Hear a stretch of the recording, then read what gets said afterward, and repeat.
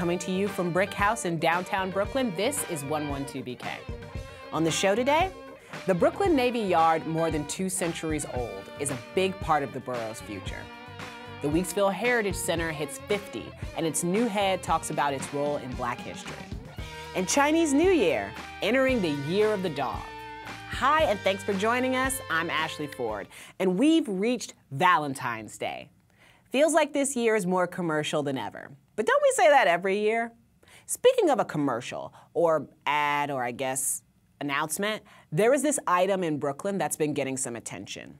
You may have heard by now, a young woman saw a guy wearing yellow shoes on the G train. He was kind of cute, had shaggy hair, she was wearing green pants, she was smitten. She posted on Misconnections, "To the yellow shoes guy, can't be too many of those." Well, someone saw the post and blew it up into a 20-foot billboard and put it on the side of a Williamsburg building, daring the guy to show up at 1 p.m. February 14th to meet his love. We'll find out if it worked. But this made me think of those other Valentine's Day misconnection posts out there that aren't getting as much attention.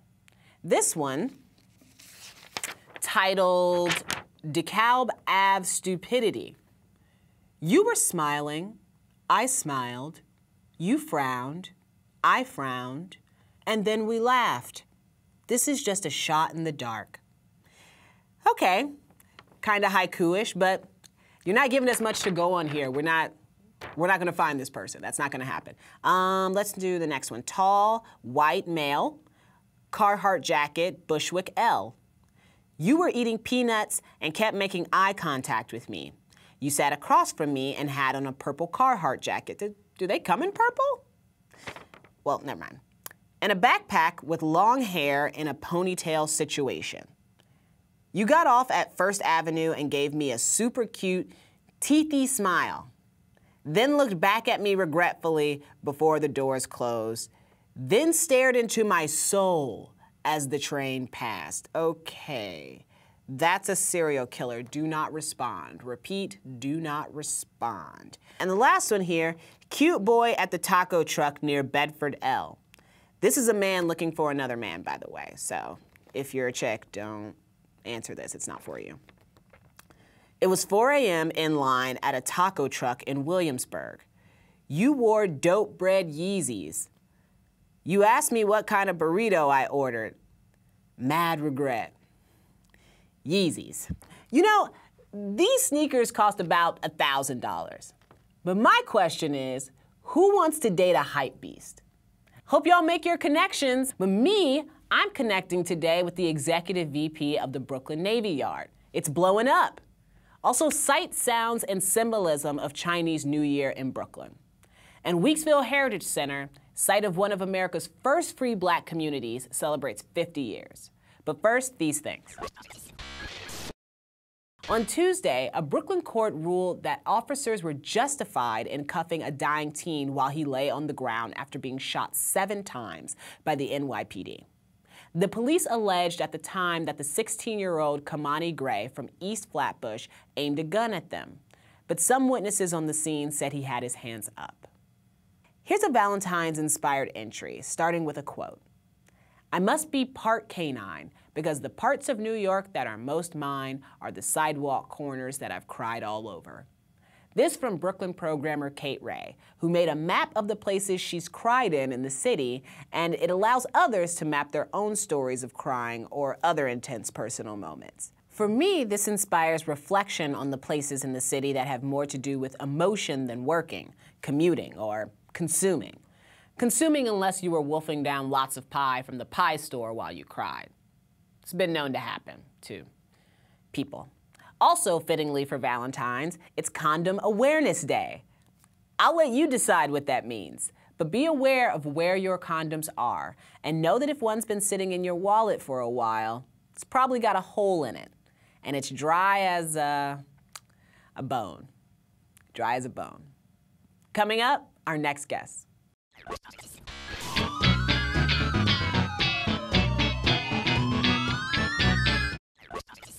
On January 31st, the Brooklyn Navy Yard Development Corporation announced a plan to add 5.1 million square feet of manufacturing, creative, and innovation space. They expect this will also add 10,000 more jobs to the 20,000 jobs already promised by their current expansion. In addition to employment opportunities and futuristic tech spaces, the revamped Navy Yard aims to create more moments for interaction between it and the communities outside its walls. Maybe this will happen at the deli counter at the new Wegmans, also slated to open there. Here to walk us through the plan is the Executive Vice President for the Brooklyn Navy Yard Development Corporation, Clare Newman. Thanks for coming on the show, Clare. Thanks for having us. We're very excited to be here. That's a long title. Does that all fit on your card? So you can abbreviate it. You can do acronyms, and then it really rolls off the tongue. I don't know. Will it? Yeah, like the so. B&Y works. Yeah. Tell us what you do at the Development Corporation, though. Sure.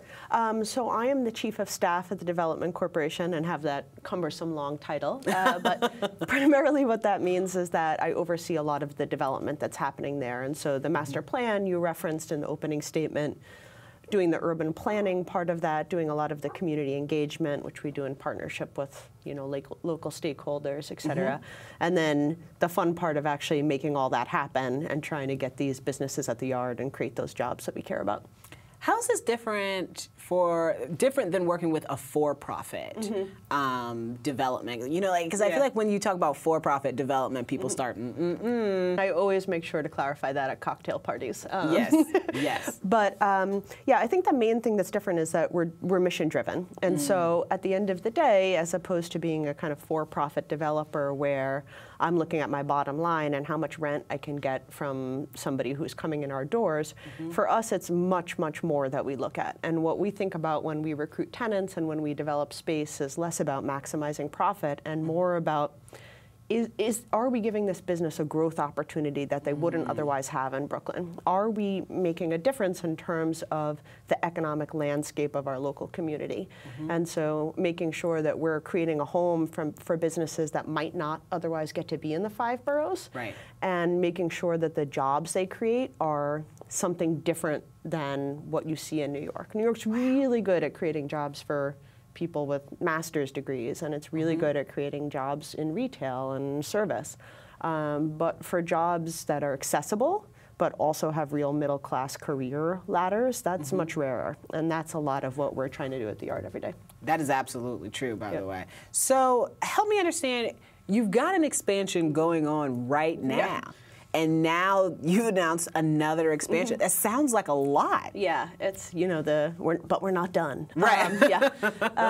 So that for us, I think, we're always challenging ourselves to add more space and to do more of this because, as I said, we really do face moments every day where we have businesses being like, I need to grow, or I'm going to lose my space. Do you guys have space for us? And so we can't really let our foot off the gas. We're in process right now of adding, going up to 20,000 jobs, and we have like 2 million square feet under development.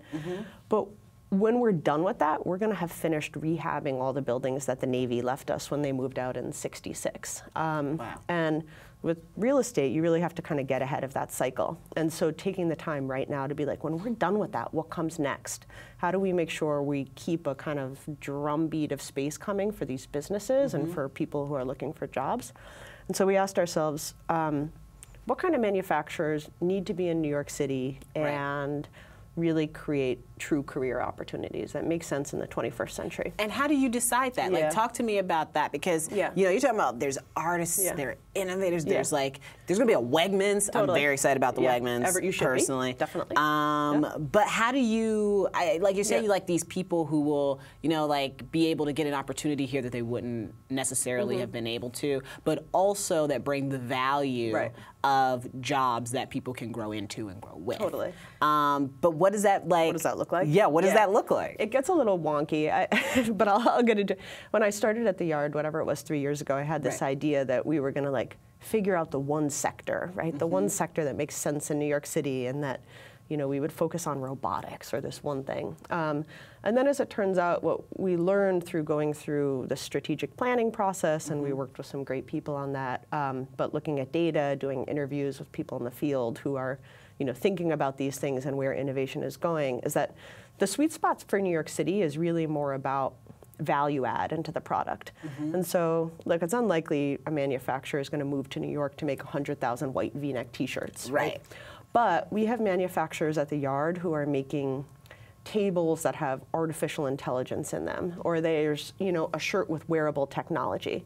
Because for New York, the real competitive advantage is integrating that manufacturing with high design. Like, think about New York in terms of the creative talent it's here, right, and high technology. And that there's a real rationale for manufacturing businesses to do that in New York, because you want to be near the tech talent, but you also want to be near this like bed of manufacturing talent that still exists. Yeah. And maybe you don't make 100,000, but you make 1,000. Yeah. And that still creates all those jobs on the assembly line, running CNC routers and stuff like that. Excellent. Yeah. Wow, this is really interesting. Thanks. Talk to me about, you know, like, one of the things that I see all the time with the Brooklyn Navy Yard, most of the time I only see it when, like, I'm in a car and we're, like, making that long drive. Or maybe your car got towed. Or maybe your car got towed. Not my car, because I don't have a car in New York, so I'm smarter than that. Like, it's so easy to get towed here. But anyway, it's all right there. But it seems like a place where I'm 100% not supposed to go. Right. So how are you working on making it feel more accessible to the public? So first of all, you are supposed to come to the yard. Please come to the yard. But yeah, that's a big focus of ours, both right now and in the master plan. So we, you know, look, the Navy left us with this gated community, basically. And the gates have a huge amount of value for our manufacturing businesses, because they run these big trucks everywhere. They have stuff on the loading docks, and you know what it's like in New York. Like, to actually have space to do your business is valuable.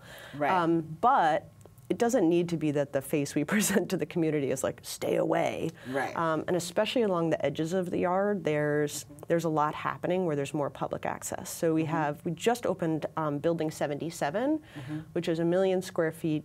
It's going to be home to 3,000 jobs, but relevant to your question is it's right on Flushing and Vanderbilt. And so we took that opportunity to pull back the gate, and the whole ground floor now is going to be totally publicly accessible. And it's a huge space. And what we did down there was food manufacturing. So we're kind of like, having our cake and eating it too, but doing the manufacturing jobs, but also creating like an actual reason for someone to come down. So Russ and Daughters is going to be our anchor tenant down there, and so, you know, for everyone who's sick of waiting an hour and a half in line at the Russ and Daughters Cafe, you should still go there. Russ and Daughters is great, but there's going to be there to get my chocolate babka. And we have the Food Sermon, who's going to be a tenant there. They're like a really popular Caribbean spot, currently up in Crown Heights, and so they're going to have a second location where they both serve food, but they're also manufacturing hot sauce. And so that's like a really easy way to come and get involved in the yard. That sounds amazing. Well, you know what, Claire, thank you so much for being here and for sharing all of this with us. I think a lot of people now have a better idea of what's happening and get excited about what's happening at the Brooklyn Navy Yard. Absolutely. Thank you so much.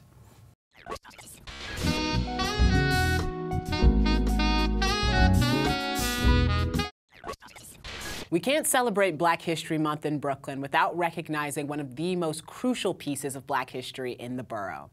Bed-Stuy's Weeksville Heritage Center, which is located on the site of the 19th century free Black community. This community served as a refuge for Blacks, both those fleeing slavery and those escaping racial violence and draft riots in northern cities. By 1850, this was one of the largest communities for free Blacks in the pre-Civil War U.S. To tell us more, we have with us Rob Fields, the new executive director of the Weeksville Heritage Center. Rob, welcome to the show. And thank you for having me. Can you really quickly tell people, and like just really succinctly, what the Weeksville Heritage Center is and why it's so important? Sure. The Weeksville Heritage Center sits on the site of an historical African-American free intentional community. It was the second largest free African-American community in pre-Civil War America. It is in what is now known as actually Crown Heights. It's very close to the border of Bed-Stuy, but it actually is in Crown Heights. And it was formed in 1838 by a group of African-American investors who got their money together and bought land from the Lefferts and the Garretsons, you know, who owned a ton of farmland. And that community was marketed quite literally to other African Americans across the country to come and build this community that would be this haven, this refuge. And at its height, there were 500 people living in Weeksville. So every day, every single day, you're able to look out at the historic Hunter Fly Road every day. When you see that small village, what are your thoughts?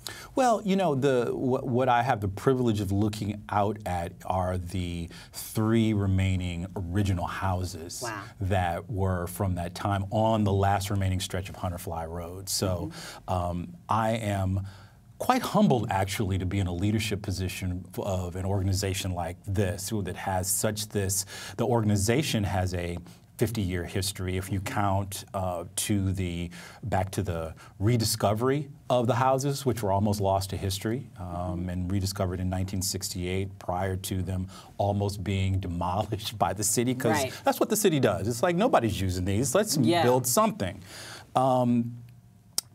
But also, obviously, Weeksville's history goes back 180 years, and so to be in a position to sort of help amplify that history and take that inspiration of what these 19th century African Americans were able to build in an era before emancipation, and certainly well before. What was life like for them?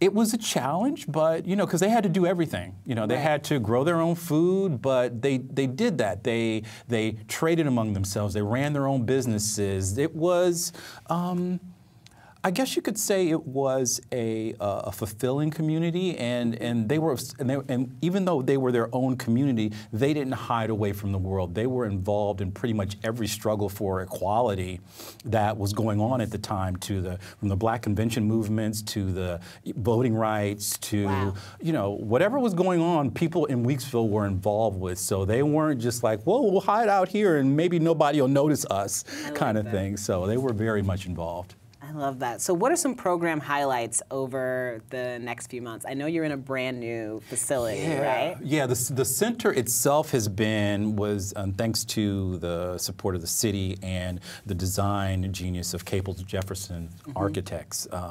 They designed us a LEED Gold certified building, and that's been open since 2015. It's a 23,000 square foot visitor and cultural center where we have art galleries and multipurpose spaces and classrooms and our office spaces now. So we've got room to actually invite the community in for a bunch of new programs and existing programs. We always have, on second Saturday of every month, we're doing our Weeksville Weekends when we open up the facility to the community. We provide community and family programming, free tours, things like that. We are going to be launching new programming such as Words at Weeksville, our literary series, which I'm really excited about, programmed by Bridget Davis. And we're going to have a ton of great writers coming. We've got February through May program. Dennis Norris and Crystal Satal and Katu Ulisse are kicking us off in February. We've got Uzo Iweala, who wrote Beast of No Nations, and Greg Pardlow coming in March. We've got Tiari Jones coming in May.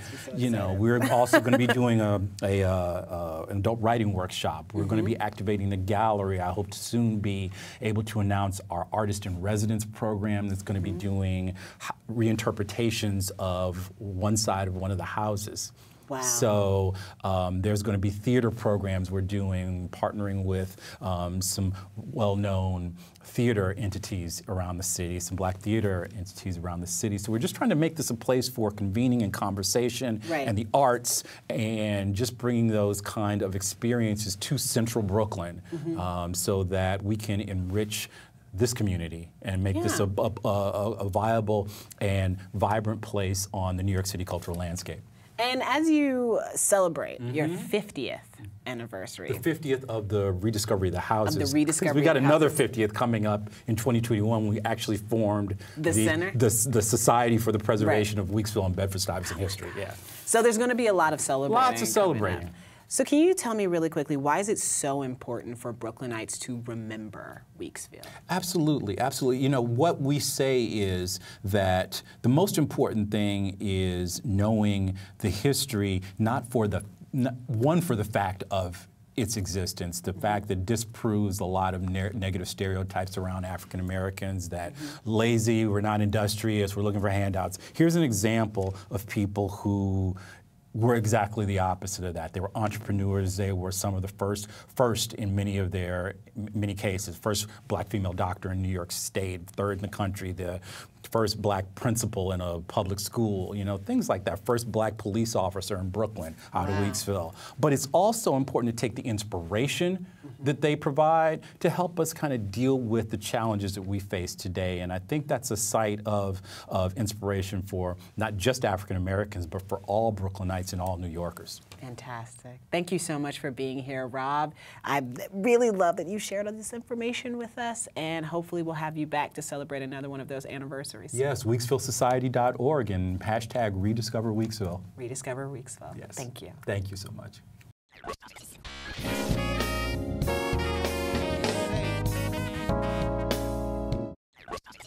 Friday is Chinese New Year, based on the lunar calendar.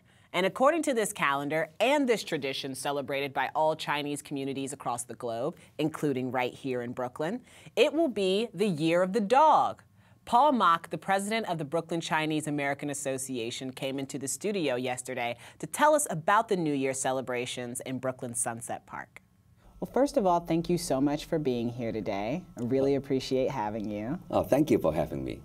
And I was wondering, you know, throughout the years, via different media, mostly in TV and movies, I've been able to get some sort of a visual representation of the Chinese New Year.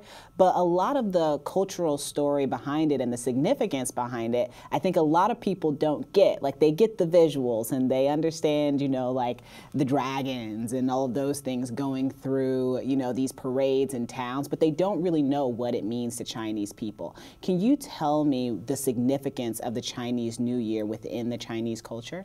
Well, I guess Chinese New Year is really celebrated by almost all the Chinese, or actually all the Chinese in the world. So it's the biggest holiday for them. So a couple of things that they do. First of all, they would definitely have either the lion dance or the dragon dance. Actually, it would bring in good luck as well as to scare away any evils that might be around the year before. They also have the firecrackers that also would bring in good luck and to really avoid all the bad thinking and all the bad things that are coming in from the year before. And some of the traditions that they do is that they would wear all the new clothing, the new shoes, and everything would be brand new for them. And a couple days before the new year, they would really spend a day or two to really clean up the house in order to really welcome the new year. Wow. And why is this coming year, or this new year particularly, the Year of the Dog? What does that mean? Well, actually, the Chinese New Year is really represented by 12 animals, and this one, the one that we are still in, is Year of the Chicken, a roster that people call that. And the upcoming one would be Year of the Dog, which begins on this coming Friday, the February the 16th. Well, each animal really represents the different characteristic as well as the uniqueness of that they represent. For example, for the Year of the Dog, for those people that were born in the Year of the Dog, basically they are very loyal, they are very honored, and they are really determined and to really have a great achievement if they want to. Right.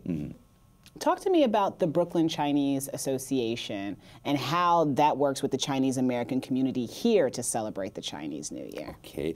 Well, in fact, we are celebrating our 30th anniversary this year. So back in 1988, we start seeing the Chinese population were moving into Brooklyn because of the overflow of Manhattan Chinatown as well as the Flushing Chinatown. At the time, everything was so affordable, so it attracted a lot of new immigrant population finding their new home in Brooklyn, as well as small businesses that were opening up their stores. So in 1988, about 2 months after our formation, we organized the first Chinese New Year parade. And was that in Sunset Park? In Sunset Park on 8th Avenue.